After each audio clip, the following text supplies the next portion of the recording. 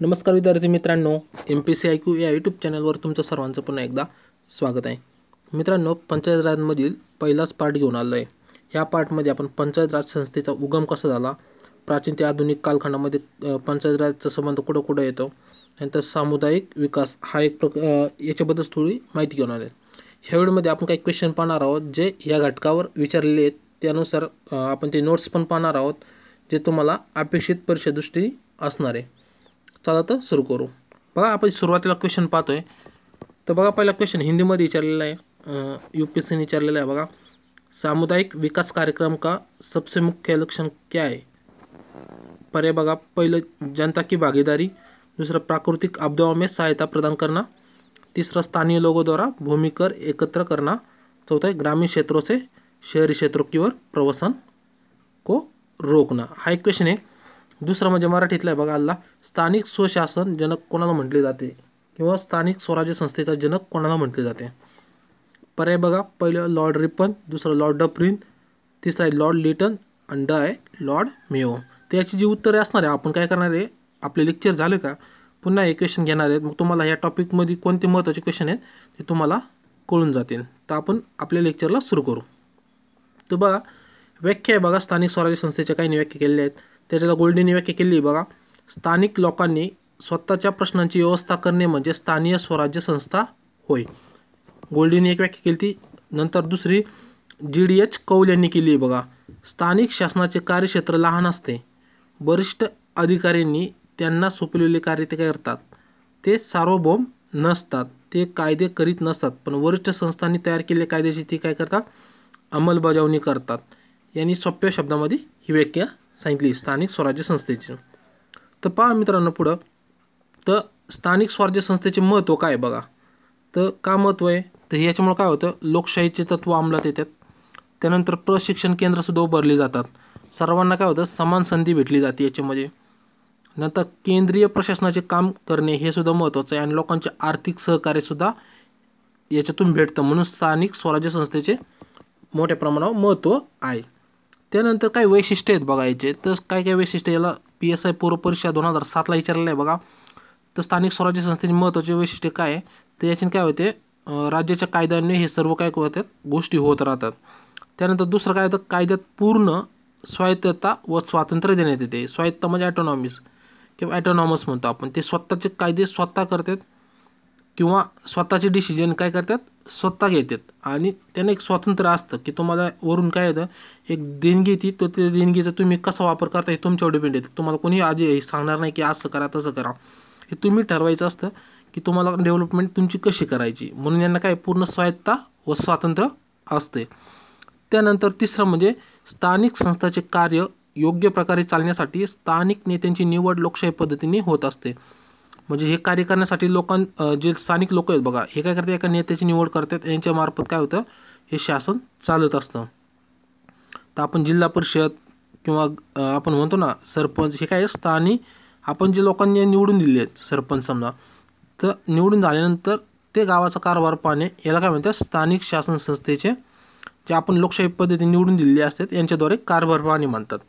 त्यानंतर चौथा, स्थानिक स्वराज्य संस्थेचे कार्य स्थानिक प्रश्नांशी निगडीत असले तरी राज्य सरकारच्या धोरणांशी निगडीत असणे आवश्यक आहे. म्हणजे यांचं कार्य काय सांगितलं, स्थानिक जरी प्रश्न असले पण राज्य सरकारचे जे धोरण आहेत बघा, मार्गदर्शक तत्त्वांमधले किंवा लोकांना काय अपेक्षित आहे, शक्यतो लोकांना जे अपेक्षित आहेत ते सर्व गोष्टी राज्य सरकार करतं आणि त्या राज्य सरकारच्या प्रश्नांशी यांचे काय असले पाहिजे, प्रश्न संबंधित असले पाहिजे. हे त्याचे महत्त्वपूर्ण वैशिष्ट्य आहे. याच्यावर PSI पूर्व परीक्षा 2007मध्ये हा क्वेश्चन विचारला जातो याच्यावर. त्यानंतर स्थानिक स्वराज्य संस्था यांचा उगम आणि विकास कसा झाला बघा. सुरुवातीपासून पाहू, अगदी वैदिक काळात गावसभेची सुरुवात झालेली दिसते बघा. वैदिक काळातलं एक चित्र एक समजण्यासाठी दिले आहे. तर अगदी वैदिक काळात काय झाले, गावसभेची सुरुवात झालेली दिसते. म्हणजे लोक यायची एकत्र. काही पहिले कसे वाड्यावाड्यांनी वैदिक काळामध्ये कसे लोक विस्कुरलेले होते. तुम्ही वैदिक जर बघितलं, सुरुवातीचा कालखंड हा काय होता, एक आपण म्हणतो ना एक थोड्या थोड्या ग्रुपमध्ये विभागला होता. नंतर काय झालं, एक शहर निर्माण झाली नंतर उत्तर वैदिक कालखंडामध्ये. तर सुरुवाती जी होती बघा, हे वैदिक कालखंडात आली. पहिले गाव होते, ते गावाचं कारभार मुखियामार्फत चालू होतं किंवा गावातला जो मेन व्यक्ती त्याच्यामार्फत चालवतात, त्याला ग्रामीणीसुद्धा म्हटलेलं आहे बघा.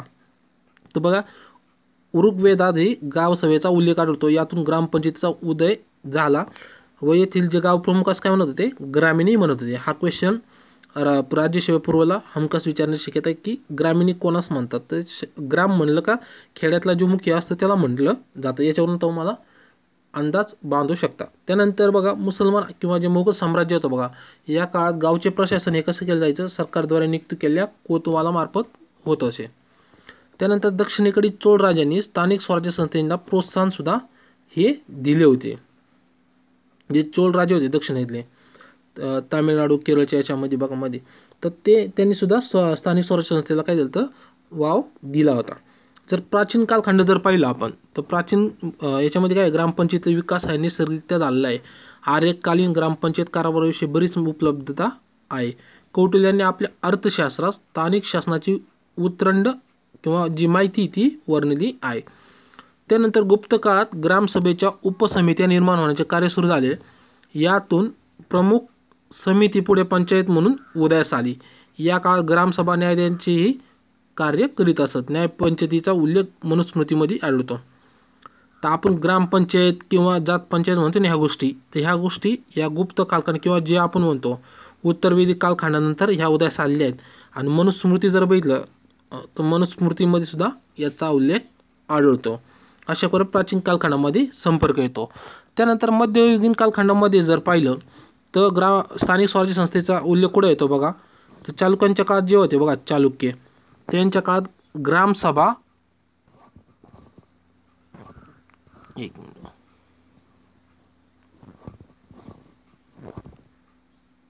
ओके, तर बघा चालुक्यांच्या काळात ग्रामसभा म्हणजे महाजनकाच म्हणतो आणि चोलांच्या काळातील सभा यांना ग्राम प्रशासनासंबंधी व्यापक अधिकार व जबाबदारी दिलेल्या दिसून येतात. जर तुम्ही चालुक्यांचा काळ पाहिला, मध्ययुगीनच्या सुरुवातीचा कालखंड बघा आणि प्राचीन भारताचा शेवटचा कालखंड जे आपण म्हणतो 708 ते 800च्या कालखंडामध्ये बघा, त्या टायमाला प्रशासनासंबंध जे त्याच्यामध्ये बऱ्याचदा उल्लेख भेटतो बघा.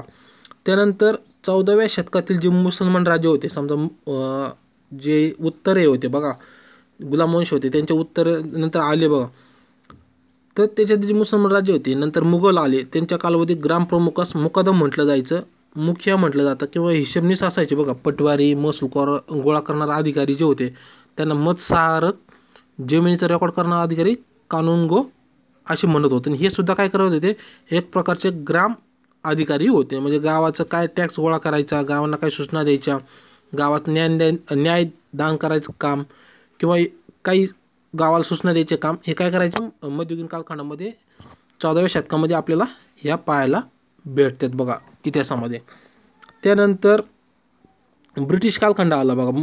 ज्यानंतर मुघल कालखंड संपला, तर जे महत्त्वपूर्ण म्हणतो ना आपण मराठानंतरचे जे आले ते ब्रिटिश कालखंड बघा. ब्रिटिश कालखंडामध्ये बघा ब्रिटिश निर्मितीत न्यायव्यवस्था, याच्यामध्ये नंतर दळणवळण, सुई, शहरीकरण यामुळे काय झाला, पंचायतीचा अंत होऊ लागला. कारण ते मॉडर्नायझेशन सिस्टीम त्यांनी भारतात आणली होती. कारण युरोपमध्ये जर पाहिलं तर सामंतशाहीनंतर ते इकडे काय झालं, लोकशाही अस्तित्वात आली. लोकशाही अस्तित्वात आल्यामुळे काय शोध अनेक प्रकारचे लागले बघा. याच्यामुळे काय झालं, त्यांचं एक न्यू वर्ग, मध्यम वर्ग तयार झाला. हे मध्यम वर्ग एक स्टँडर्ड पद्धतीचं लाईफ जगत होता. यांच्यामुळे काय झालं, ब्रिटिश लोकसुद्धा भारतात त्याच प्रकारचं म्हणतो ना आपण हवामान सुद्धा तेच आणायला लागले. न्यायव्यवस्था आणली त्यांनी, दळणवळण सुई आणल्या, शहरीकरण, यामुळे काय झालं, पंचायतीचा अंत हा होऊ लागला होता. दुसरं बघा, या कालखंडात पूर्वीच्या खेड्याऐवजी जिल्हा हा स्थानिक प्रशासनाचा घटक करण्यात आला होता. त्यानंतर तिसरं, लॉर्ड मेयो यांनी सरकारी कामकाजास लागणारा पैसा हा स्थानिक कराच्या रूपाने उभे करण्याकरता शासनाचे आर्थिक विकेंद्रीकरण करण्याचा उपाय सुचवला. यानुसार केंद्र सरकारची काही खाती प्रांतिक सरकारकडे सोपवण्यात आली. उदाहरणार्थ शिक्षण, सार्वजनिक बांधकाम, साफसफाई इत्यादी. यामुळे संस्थांच्या वाढीला मदत मिळाली आणि 1871मध्ये अनेक प्रांतांना किंवा प्रांतात स्थानिक स्वराज्य संबंधीचे कायदे करण्यात आले. उदाहरणार्थ पंजाब, बिहार, ओरिसा, आसाम, त्रावणकोर, कोची येथे 1920ला व बंगाल येथे 1919ला ग्रामपंचायत अधिनियम मंजूर करण्यात आला. म्हणजे लॉर्ड मेयोने काय केलं होतं, जर त्यांना काय करायचं मोठ्या प्रमाणात पैसा होता, त्यांनी काय केलं, स्थानिक जे होते स्थानिक कर यांना काय करायचं, त्यांनी त्याद्वारे काय केलं, पैसा गोळा करण्यास सुरुवात केली होती. यासाठी काय केलं, त्यांनी काही खाती प्रांताकडे सोपवली होती बघा. जर सार्वजनिक बांधकाम झालं याद्वारे ते एकदम टॅक्स घेत असत आणि तो टॅक्स त्यांना ते वापरायला किंवा इंग्लंडला ते पाठवत असत. म्हणजे त्यांनी एक लोकशाही आर्थिक विकेंद्रीकरण ही पद्धत त्यावेळी सुचवली होती. त्यामध्ये 1920ला पंजाब, बिहार, ओरिसा व आसाम, त्रावणकोर व कोचीन येथे काय केलं होतं, ग्रामपंचायत त्यांनी अधिनियम आणला होता आणि बंगालमध्ये 1919ला आणला होता.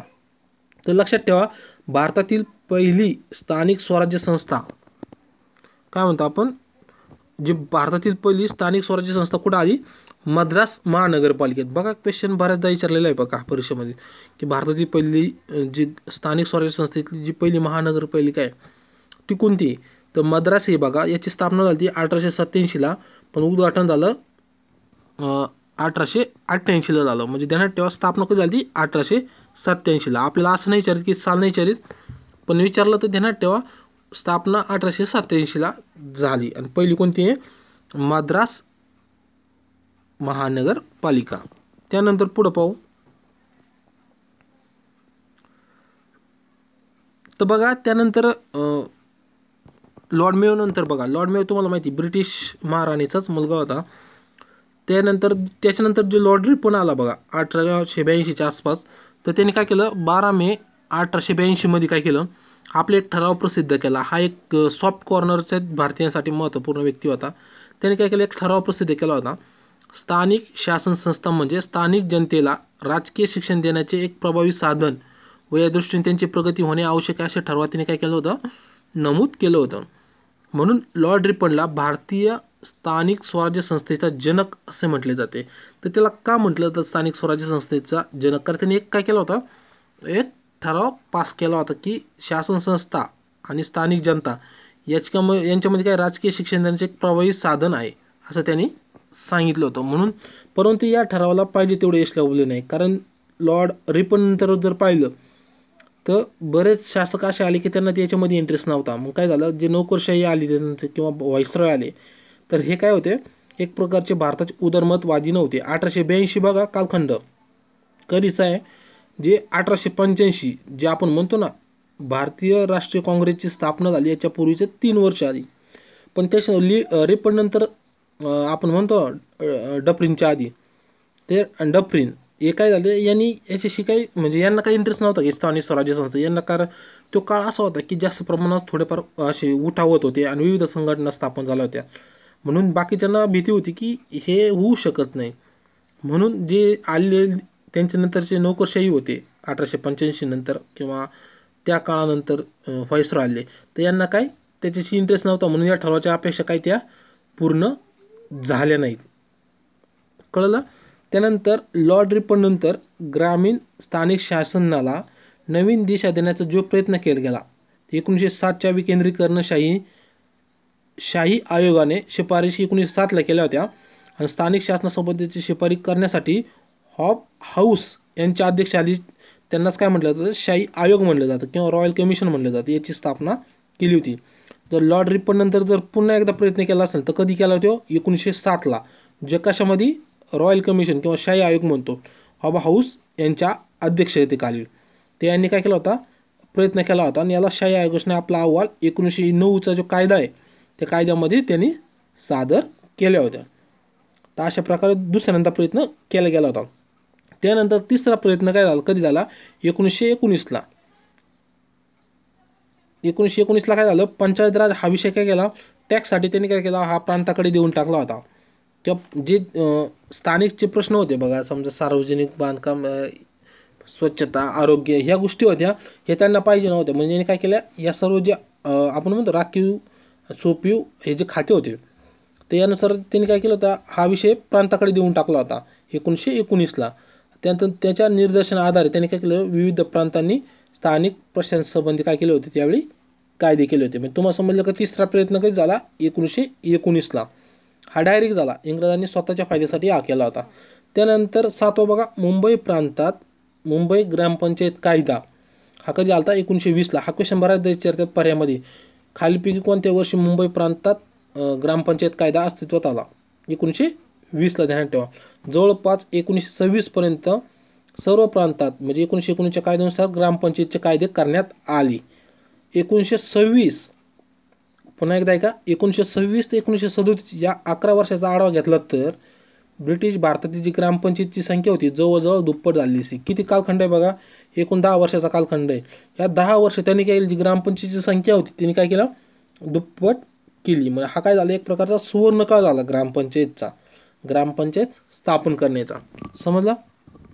त्यानंतर आता महत्त्वपूर्ण बघा, याच्यावर आपण म्हणतो ना मुख्य परीक्षेला हमखास क्वेश्चन याच्यावर विचारला जातो की सामुदायिक विकास काय. आपण जे हा जर टॉपिक पाहिला, आता पंचायत राजमध्ये मोडत सुद्धा नाही, पण का पंचायत राजमध्ये आपण घेतला तर कारण ह्या गोष्टी ग्रामीण लोकांशी संबंधित आहेत, त्यांच्या सामूहिक विकास याशी संबंधित आहेत. तर बघा, सामूहिक विकास ही अशी प्रक्रिया आहे ज्यामध्ये ग्रामीण लोकांची पारंपरिक जीवन पद्धती बदलून त्यांना आधुनिक जीवन पद्धती स्वीकारण्यास काय करतं, मदत करतं.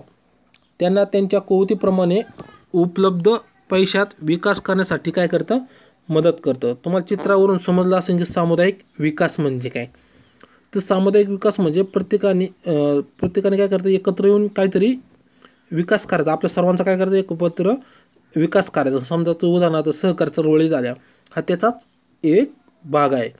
पण याच्यात महत्त्वाची गोष्ट काय ती माहिती का, स्थानिक लोक एकत्र येतात, ही गोष्ट ध्यानात ठेवा. याला म्हणतात सामूहिक विकास.